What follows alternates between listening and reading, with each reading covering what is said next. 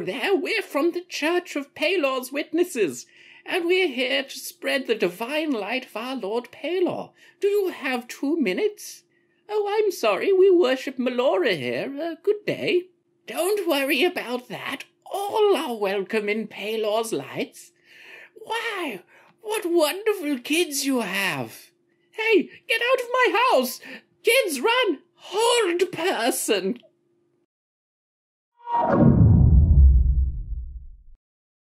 Oh, but we can't have that. You'll miss all the fun. You won't get away with this. Oh, but we are just spreading the divine light of our Lord Pelor. We are helping you. It is nothing but a good thing. But I think you need some kind of incentive to embrace our Lord. So we shall go with this. Inflict wounds. Oh!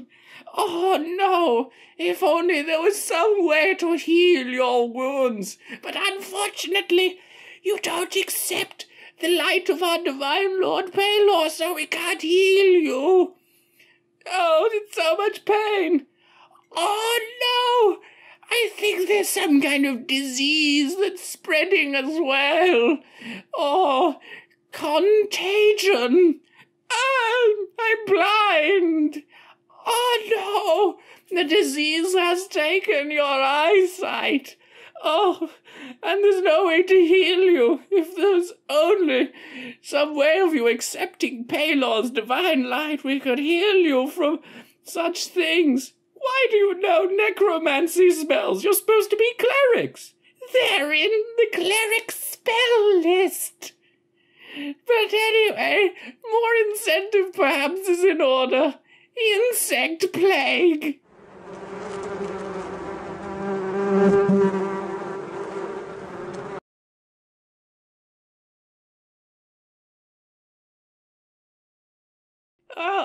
I think they're ready for Pelor's divine light, but just in case, I shall use one more thing. Gaius! You will worship Pelor for the next 30 days without sleep and at every opportunity, or you will die. Another happy family brought into Pelor's kind light, brother. Indeed, Brother Jeremy, I think we've done a good job today. Where shall we go next?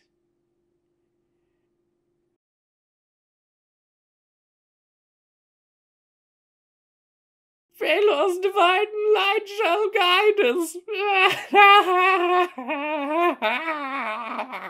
us.